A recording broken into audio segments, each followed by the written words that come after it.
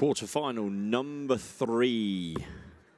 And as a complete contrast to the previous game where we had 3 Dutchmen on the stage, we have a man from Hong Kong, a man from Holland, and a man from Denmark. A man from Denmark being Christian Sorensen, your referee. A man from Hong Kong being this man, Kai van Leung, and Owen Roelofs, your man from the Netherlands. The players are now bull up. That's 25. 25 for Kai. Owen also hits the 25, so they'll have another go. This time it'll be Owen throwing first.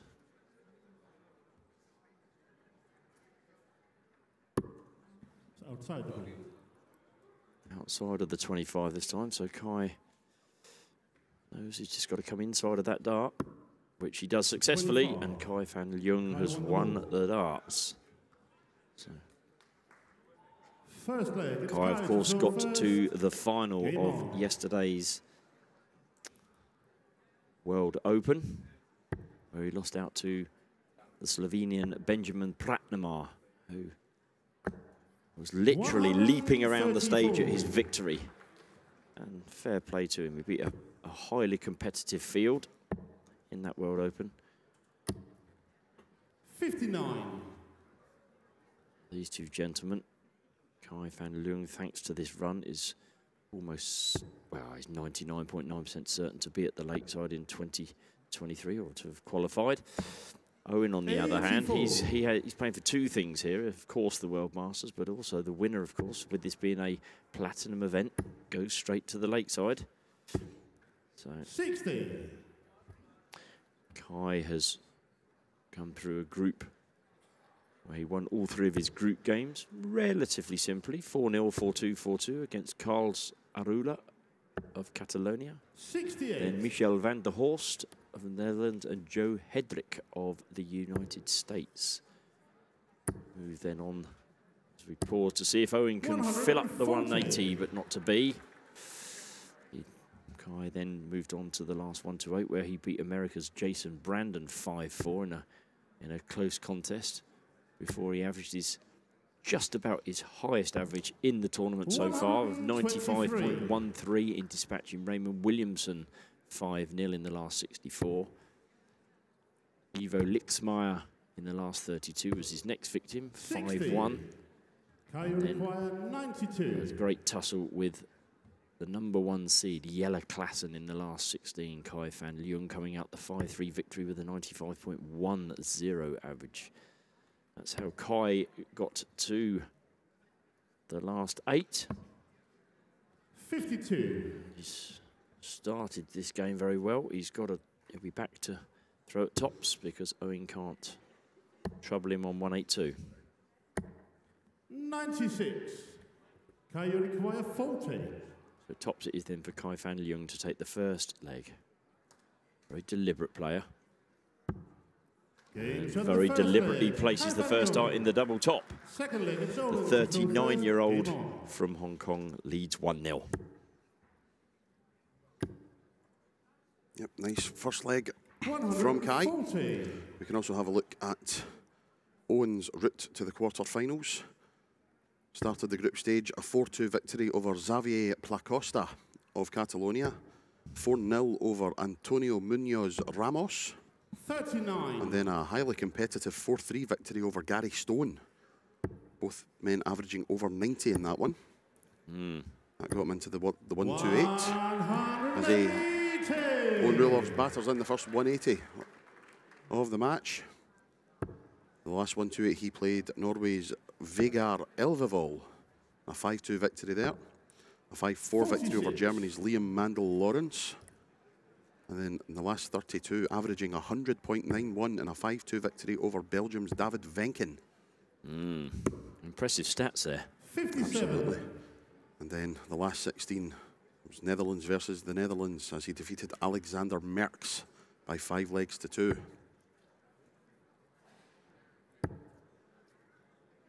Best of 9 legs all the way through the knockout stages until the semis. It was up to best of 11. And our men's final will be the best of 13. Yes, lots of thoughts about the format. we've had at the World Masters, the Winmau World Masters. Of course, in ye olden days, it was a straight. We've had straight knockout all the way through with no group stages. We've had set play instead of leg play. We've had the seeds join in the tournament a bit later on. Nice simple hold there for Owen in leg 2. It's interesting to hear lots of different views about whether she can. I think the one overarching item that we brought in, pauses for Kai to knock in a maximum.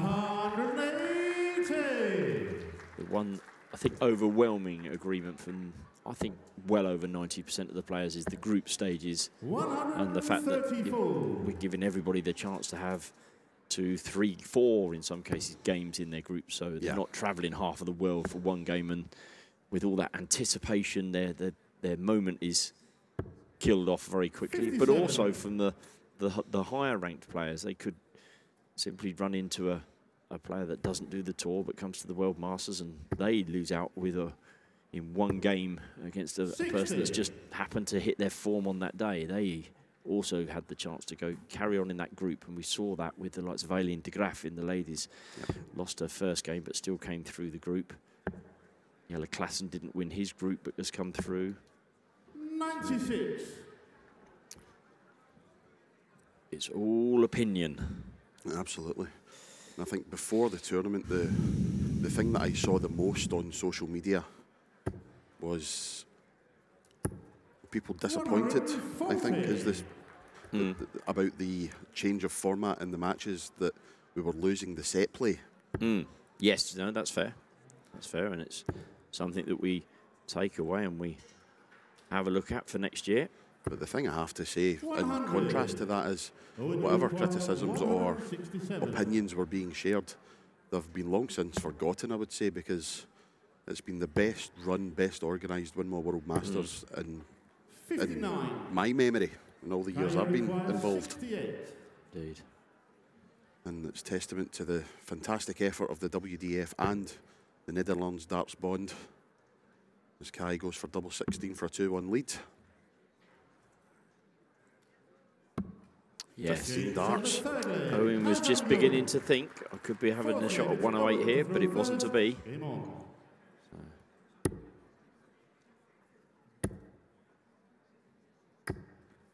100. Owen currently averaging just a shade under 100. Kai averaging 84. Just goes to show you averages mean nothing. 59. Indeed.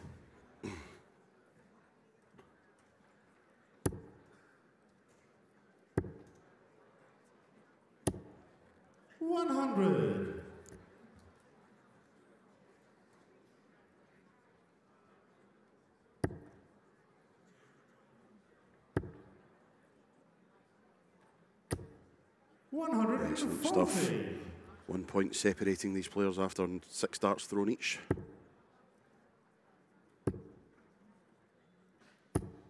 Good darts, Owen. Down to a finish. Tough finish, but it is a finish.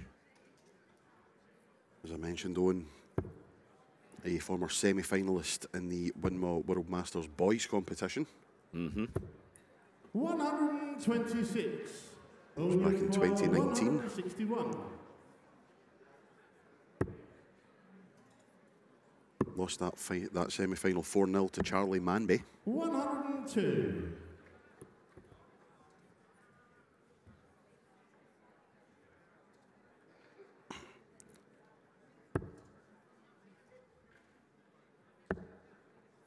Also reached the semi-finals of the Irish Classic this year. Did Owen, he lost in that semi to Gary Stone. Owen, you require 59. And 59 here for 2-2. 19 for tops. Oh, 19. chance for Kai, yeah. But a chance for Kai van Leung, you'd suggest. Treble 20 for double 10. Another single would leave tops. Tops it is for a 3-1 lead. Not to be.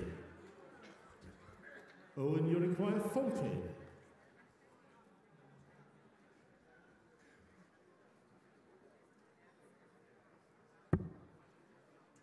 Has to readjust an inch or so down. Not that far, Owen. Takes a step back. Recalibrates, readjusts. It's double 10 for Desmond. Oh, and he's gone in the wrong bed. 32. Kai, you require 20. Very unlucky from the young Dutchman. Only 20 years old. And Kai wants 20 to win this fourth leg. Double 5. Game Yes. the fourth leg. Opens up a 2-leg lead. And that was against the darts as well. Fifth leg, it's Kai to throw first. Game I mean, on. you can see the pain in his face there.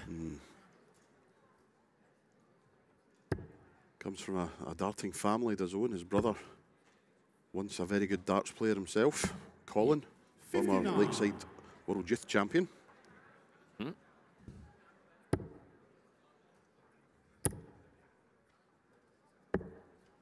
59.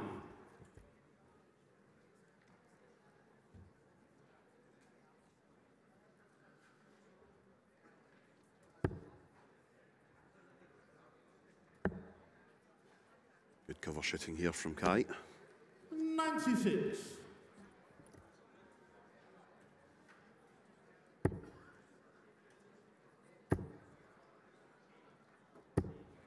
$100.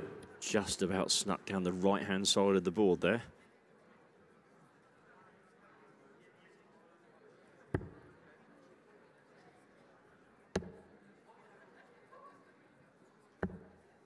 $96.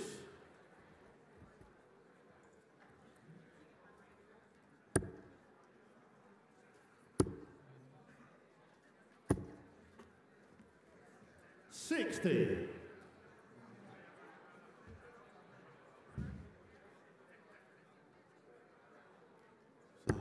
Mid-match lull, it's safe to be said. 140. That's better though from Kai.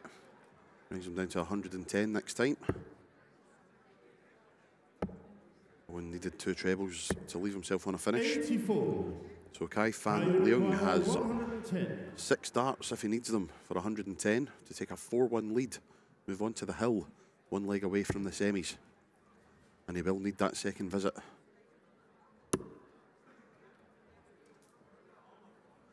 $80 left. Oh, great dart. 90. Super setup. Yes, it's looking tough now from the man from the Netherlands, looking to be the 3rd man into our quarterfinals. 134. Is that too late? Because Kai Fan Leung can go 1 leg away with this double 10. Wow. Well, you get points for that in other games of darts. But the double 5 has come to his rescue for a second time. Sixth leg, it's Double 10 hasn't really been his friend in this match. However, double 5, as you say, coming to his rescue. Takes him to 4-1. And it's now 85. all to do for Owen Roelofs.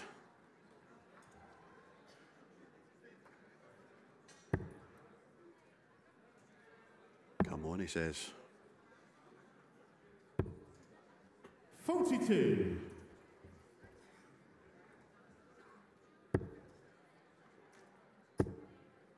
Look at this, though.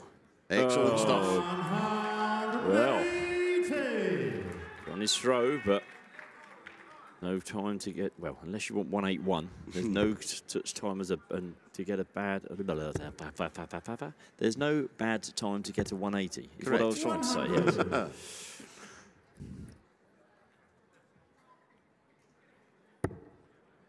He's back in again, look. A nod of his head. What's up to say, where have those been all this match? Back-to-back 180s for Owen Roelofs. Possible 11 dart leg coming in. I won't be too worried about this. It was Owen's throw anyway. He'll be throwing first at the start of the next leg. Owen, you require 56. Tops it is then for 4-2. And tops he gets for an 11 darter. Scintillating leg of darts from the young Dutchman. 7th leg, it's Kai to throw first. Game on. But now this is where the important part of the match begins. As far as Owen Roelofs is concerned, he has to break, hold and break. 96. And if he keeps the scoring power from the last leg, he might just do it as he hits a 5. 45.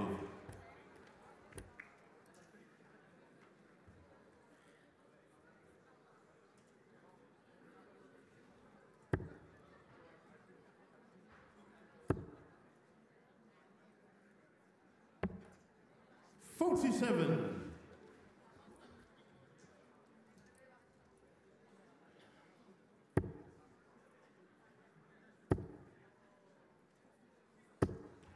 60.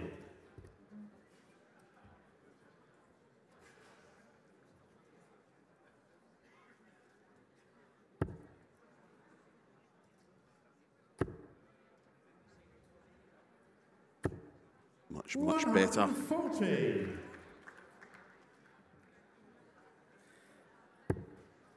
Well in front in this one now. Owen needed a couple of trebles 60. just to get himself back into it, but Kai 118 points in front. And barring a catastrophe will be first to the finish. 44. Unless Owen Roelofs can fire in a max. Nothing else will do if he wants to leave a finish. 100.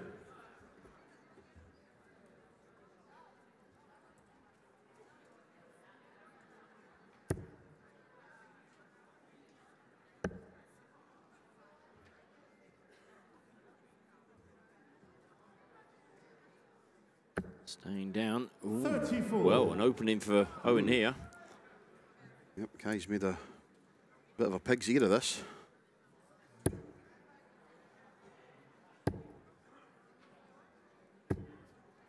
But he's got away with it.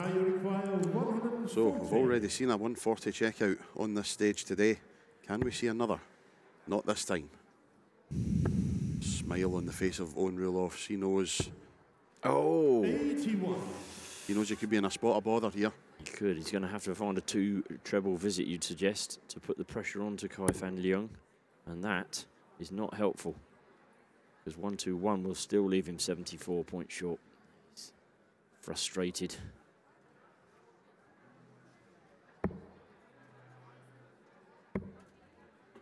Well, he has left a finish, but it's a big ask.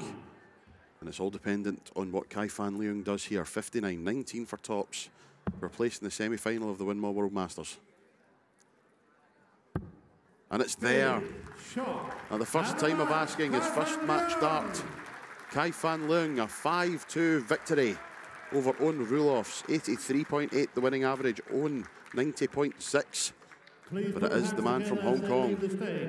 Owen Roelofs, and into the semi-finals, Kai van Leung. Kai van Leung into the semi-finals of the Winmau World Masters. We have got one more men's quarter-final match to play. Kai Smeets and Barry Copeland up next. Don't go anywhere.